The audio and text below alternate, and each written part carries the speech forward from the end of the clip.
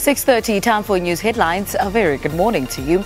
The ANC has sent messages of condolences to the family of Siyabonga Mkhize, a party's ward councillor candidate in Durban, KwaZulu-Natal.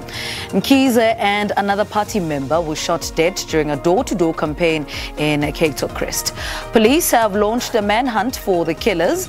2 other people sustained gunshot wounds and were taken to hospital. Mkhize was the councillor for Ward 101 in the eThekwini municipality. Police spokesperson Tembega Mbele says that the motive for the killing has not yet been established.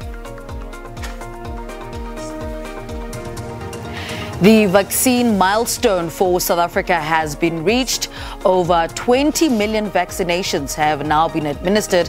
This includes the single dose of Johnson & Johnson and the double dose Pfizer vaccine. Meanwhile, 733 new COVID infections have been recorded in the last reporting cycle, representing a 2.3% positivity rate.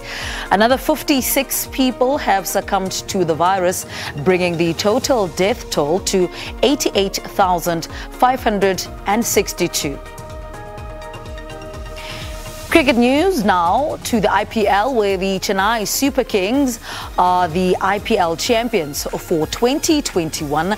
In their 4th IPL title, the Kings beat the Kolkata Knight Riders in the final in Dubai by 27 runs. Put into bat, Chennai amassed 192 for 3, with South African opener Faf du Plessis anchoring the innings with 86 off 59 balls. He also earned the Man of the Match award.